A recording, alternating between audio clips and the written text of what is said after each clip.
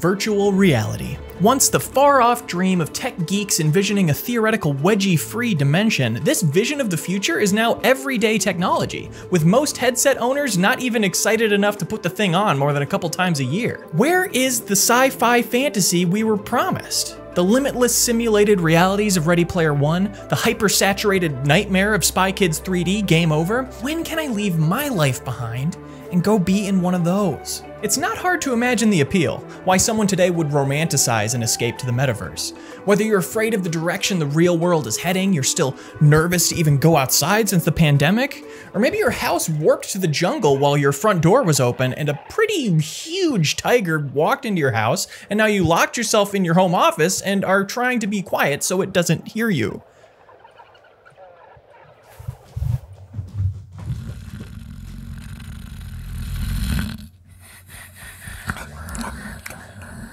I think it's asleep. My goal is to use my Facebook Quest 2 headset and the open-ended gameplay and social features of one of VR's flagship apps, VR Chat, to experience the dopamine-blasting highs we've seen whole generations of kids get absorbed in these movies. The games that turn people into obsessives, unwilling to return to real life unless they absolutely have to. I want that kind of transcendent experience. So let's live out every exhilarating gameplay moment in VR Chat as I ask myself, am I feeling about how the people in the movie felt? To help me with this experiment, for some recreations, I'll be assisted by a team of VR volunteers joining me on livestream, and for others, I'll be wandering the VR wastes on my own, looking for true, unforced moments of connection with strangers. First, let's talk about Game Over, the quite ironically named virtual reality game from Spy Kids 3D. Game Over. Here's everything we know about it. It's the biggest virtual reality game in history, releasing exclusively on V-Box and rated A for all. The game feels real to its players, and it's theorized that just about every kid in the world will be playing it once it releases, thanks to its creator, the toy maker, promising untold riches, toys, and prizes for beating level 5. That's a ploy so he can control children's minds. Our spy kid, Junie, has to make it to the end of the game to defeat him. When Junie enters the game, he looks exactly like he does in real life, and I'm able to simulate this technology pretty well using a free tool called Ready Player Me, which lets you build an avatar from any photo. And I'm entering the game a little dressed up because presumably once I'm in the metaverse, I'll need to get a job and earn my place. Right, Mr. Zuckerberg? He's always listening. Facebook sucks. Instagram rules. Let's give it a try. Oh my God, really? Yeah, pretty much. The first thing that happens to Junie after entering level 1 of Game Over is he's attacked by pogo toads, which are frogs on pogo sticks. This is a silly idea because frogs are already known for jumping, but imagine if they could jump even higher. Kind of a chilling thought. So let's get all my VR assistants dressed up in frog avatars and do our best to recreate the attack. Please. No, please. No, I'm sorry. No, don't, I regret this. I regret this. A tough little kid named Arnold saves Junie from his pogo toad situation, so we will also simulate a hero rising to save me from my immersive and overwhelming encounter. No. Business, you motherfuckers. Thank you. What do I call you? I was never good. So was that scary? Thrilling? VR does have that powerful sense of place, and the sensation that someone is in your face, talking or riveting right in your ear can be genuinely replicated. I was mostly laughing during the experiment, but that was truly kind of a fear response. Also, the chimp with the gun was a bit more Lawnmower Man than Spy Kids 3D, but we'll get to that later. Soon, Junie enlists the help of a smart kid and a cool kid to get him to level 2, but they trick him into launching himself to the moon. So can you get sent to the moon as a prank in VR Chat? Yes. It happened to me. This one's cool. Oh. Hey, fucker. Hello. Hi, officer. Just can we make this quick? I'm trying to film a video today, so. I'm not here to fight. I'm not here to give you any grief. You can stand down. In fact, stand up. Okay. I'm here to bury the hatchet between us. Is that okay with you? Great. I'm all ears, ma'am. Good. I have a cool new world that I want to take you to. I think it'll help us understand each other much better. Great. This feels like a new leaf for you. I mean, do you feel like you're kind of reckoning with past behavior? Let's not talk about that here. Let's go into the new world. Yeah, absolutely. After you. Wow. It looks so small from up here. I can see why this is a place you come to reflect and talk stuff through. Shut the fuck up, dude. Did you really believe me? Why would I ever want to bury the hatchet with you, man? Only hatchet I'd fucking bury is in your goddamn head. I tricked you. Have you even seen Spy Kids 3, dude? Don't you fucking talk to me about Spy Kids 3. Of course I've seen Spy Kids 3. I'm a YouTuber. I make videos about that shit.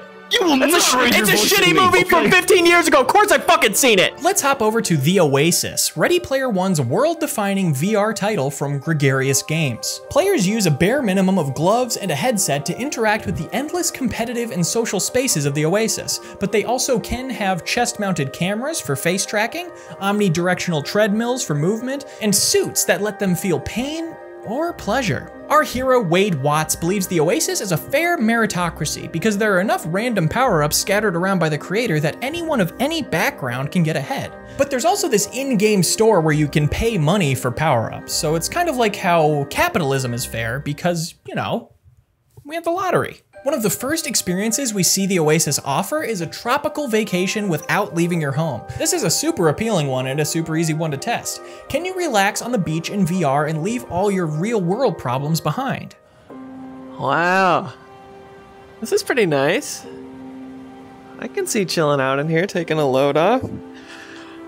Ah. Ah! Oh my god, dude. Not now with this tiger stuff, alright? So that's kind of a specific situation to me, granted. But even if you can replicate the sun in your eyes and the breeze in your face, I don't see how we could ever make it feel like a real swimming experience. We could actually be in water, but then the headset would electrocute you and you'd die? So that might work for a dying experience. Wade Watts, played by the incomparable Leo, don't forget to look up the actor's name, is in pursuit of the 3 keys, hidden as secret Easter eggs, that will award him ownership of Gregarious Games and the Oasis itself. The first key he attempts to find is hidden in the Copper Key Race, the fastest, most dangerous race in the whole game world. Him and countless other gunters, their term for egg hunters, have never been able to get past King Kong to finish it. So, can you blast through a thrilling high-fidelity race, dodging all kinds of harrowing obstacles? Luckily, someone in VR chat attempted to recreate the exact race from the film. So how's that experience? Okay, so everybody go grab your vehicle and let's fucking race like they do in the Oasis, bro. God, what is that horrible sound? Okay, we're gonna start racing and hopefully we get away from the sound. 3, 2, 1, key race. Oh, Jesus Christ. I can't stop doing 360s. We're not quite there yet. Back in Spy Kids, Junie, still trapped on the moon, is informed that he can bring in one person from the outside to help him on his journey. He chooses his grandpa, who is instantly zorped in and doesn't know where he is. Pretty fantastical, but surely through modern technology it should be somewhat achievable to invite your grandparents into a free downloadable game. Hey Grandma, how are you? Do you remember those virtual reality goggles we got you for Christmas? Where you put them on and you can walk around inside a game? Yeah. No, email is something else. Yeah, I've been cleaning my room. Listen, it should be a friend request under the social tab, okay? No, see, that's email again. I gotta let you go. It's been nice talking to you, Grandma, okay? Love you. She says hi. To escape the moon, Junie competes against a gamer girl, Demetra, in what's known as the Robocon. He defeats her with the classic animated move of running around in a circle so fast your opponent gets dizzy and then you easily knock him over. So can you control a giant avatar and have a thrilling gladiator battle for the masses? And can you do the run around get dizzy thing from cartoons? Lean down, I need to hop on. Here you are. Thank you so much. I'm gonna get tangled up in the fucking cord. Dude. Yes! Yeah! Spy Kids! All in all, it works pretty well. Although something they never consider in cartoons is that running around in a circle made me really dizzy too. So it really comes down to whoever pokes their opponent first. Wade, still unable to conquer the Copper Key race, goes to gather clues at the Halliday Museum, a massive structure where the creator of the Oasis is memorialized and worshipped. Is the creator of VR Chat similarly idolized by the players? Does anyone in-game even know who made the VR world we're living in? How about we figure it out Jay Leno style, by ambushing everyday people who are just trying to have a good time without being harassed by an entertainer who's concealing the joke from them. And he named it after a crime! Do you know who made VR Chat? No. Probably some like old guy. I think it was like 2 people or some shit. It was like 2 people like thinking about it. That's what I know. Who do you think invented VR Chat? Who created this world we're in? Who's our god? Probably Todd Howard since it's so buggy. Oh, Probably Todd Howard. shit. I have no clue. Does anyone know who made VR Chat? Who created it? Yeah, my dad made VR Chat. He works for Microsoft. That is so crazy. It was Peter Griffin's dad. Wade eventually discovers that the solution to the Copper Key race is rather than to go forward, to drive backwards. It's a clever tie-in to Ready Player One's core theme of nostalgia, and how it's really cool, and there's nothing worth digging into about it. So what happens if you take one of VR Chat's flagship racing experiences and rush backwards from the starting line? Are there secrets to be unearthed? 3, 2, 1, go!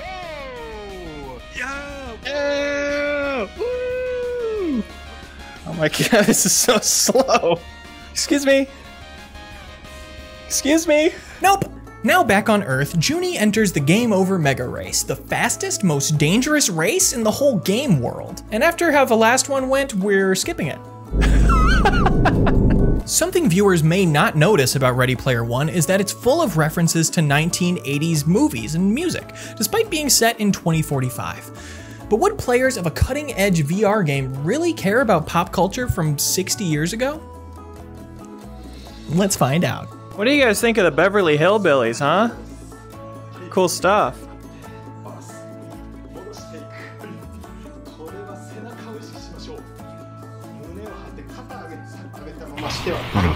Hey, do you got any songs from I Can Get It For You Wholesale on the radio there?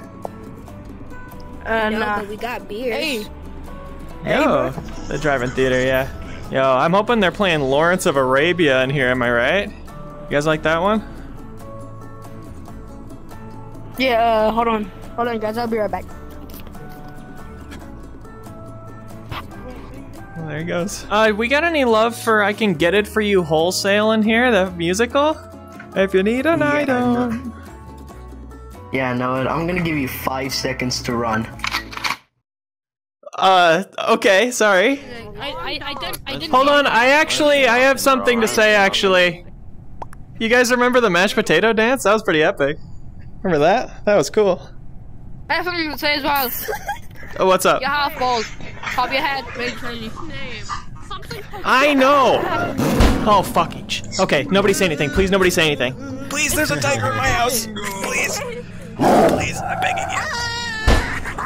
Oh my god. No, my house is warping. Now my house is warping. My house is warping away.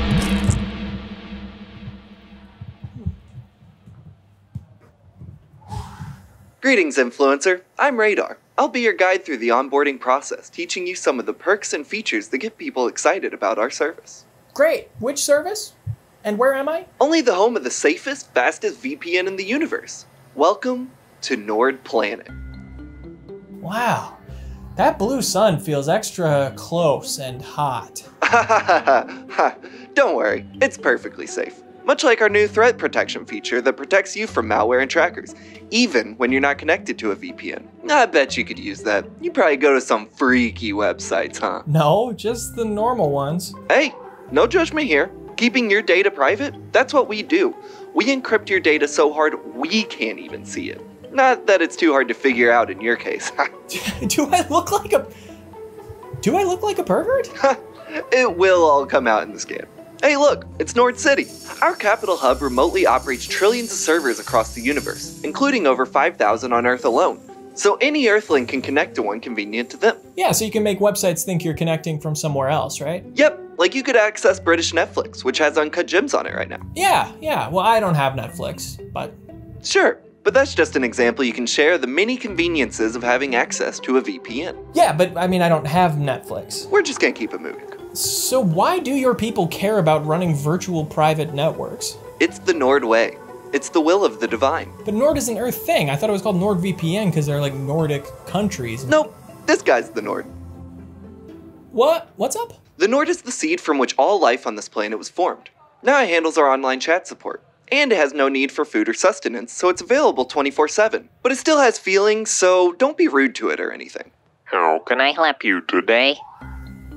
Did it say HLEP? Yeah, okay. Sue him for making a freaking typo. You're perfect, right? No, I mean it. Okay.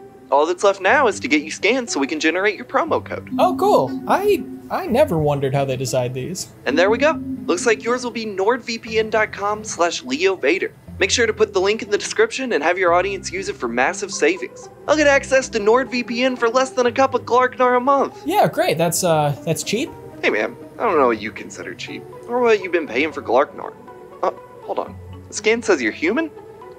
Okay, so our son actually did irreparable damage to your skin, so that's my bad. Oh my Nord, what is that?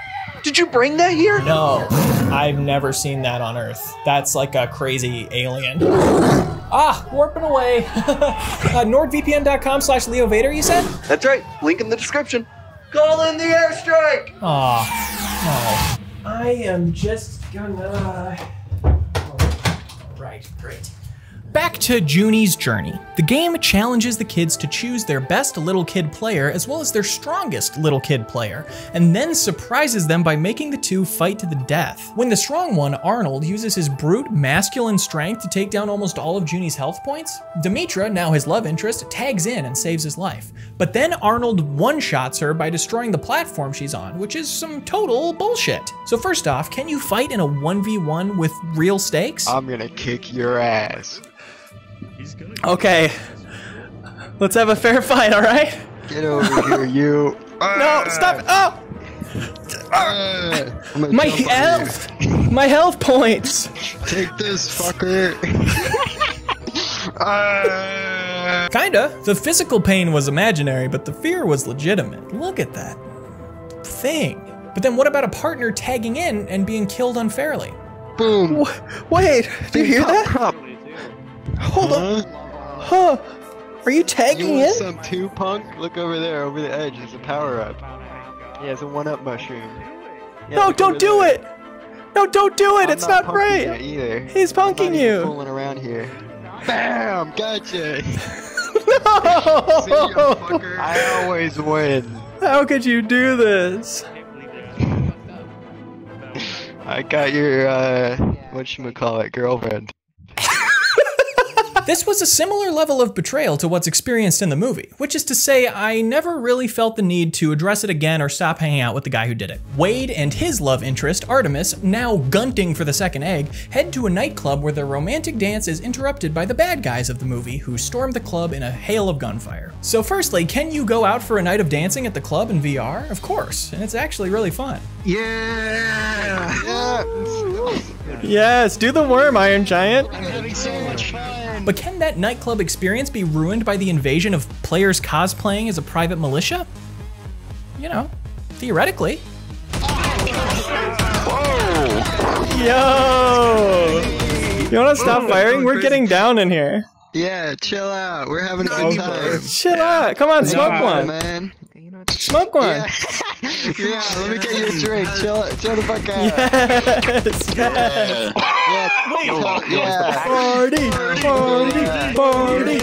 Yo, we got the Spot Kids guy DJ. Yeah. We partied together all night long, making memories I'll cherish for the rest of my life. We hung over in the club, man. Oh my god. I'm sorry, everyone. I'm sorry. We partied too hard. I'm sorry about that. Guys, I just have one more thing to say. What? DJ, turn that shit back on. Making machines for the thing. I've been in the game for 10 years. Heading into level 5 of Game Over, the kids find themselves hanging 10 down a lava river, and they have a quick conversation about it for the geeks and gamers in the crowd. Why is it that every video game has lava in it? Technically, that's not true. There's no lava in Halo. It's a good enough point, though there's also no lava in Tapper, unless maybe you're filling the glasses with lava because your customers really want to consume lava. That's a thing, and to be honest, I do kind of get it. So, in VR chat, can you eat the lava? Do surfing on it. Stay focused. All I could find was this Sonic-themed rail grinding level, and let me tell you, it was pretty exciting. Okay, this is pretty sick. All right. Oh, that's pretty cool. All right, big turn coming up. Okay, all right, I'm getting sick. Oh, we gotta disengage the program. Disengage the program, turn it off, please. Please stop going. Meanwhile, the Oasis gang enter the Shining, fighting the Room 237 old lady sub-boss and hanging 10 down the Blood River that represents trauma or whatever the fuck. It's cool though. What the river scene's cool. While I couldn't find any maps based on The Shining, let's ask the real question. Can you actually go inside your favorite movies in VR chat? You can try. Here she is, the fucking Titanic. I'm gonna do it. I'm king of the world. That's pretty cool. That's like... Get down on the ground, dude. Oh my god. Get down on the ground. That's some of the lamest shit I've ever fucking seen, dude. Sorry, I'll get out of your way. Idiot. I'm king of the world! Damn it. Preparing for the battle for the third and final key, Wade broadcasts a message summoning everyone in the Oasis to come fight for what's right. There's a question of how he broadcasts to everyone in the Oasis, but it tracks that the most successful Gunther would have a huge following and be well respected. Who's your favorite Gunther to follow, for example, could be a conversation in the universe. Oh, my Gunther's streaming! The two movies share that thread of in-game legends the other players look up to, both even starting with GU. Spy Kids 3D has the characters on the lookout for the guy, the dude from the poster who is said to be the only one who can get through level 5. When they finally meet the man who introduces himself as the guy, he's surprisingly, jarringly killed off immediately. It's a clever tie-in to Spy Kids' core theme that there are no gods or kings. All we have is each other, and nothing will ever truly be hopeless until we forget that. So does VR chat have legendary characters? Well, there's a VR chat legends wiki that seems to be full of role players and streamers that belong to very specific communities. It also includes Cyberchimp, which again seems like a Lawnmower Man thing, which again we're not getting to yet. The legends I know are creators like Jar, whose name you'll see pop up as the maker of some of VR chat's most popular worlds. Does that make them like a god here? Maybe. All I know is God and Jar, they both invented murder. Wade's final battle alongside everyone in the Oasis has me wonder if you can move people in games so much that they'll fight for a righteous cause. And perhaps the most important test yet, can you inspire the populace to fight for what's right? Thanks everybody for being here, for gathering here today. You're all my favorite characters. Hear me out. Hear me out. Who do you really want to kill, me or the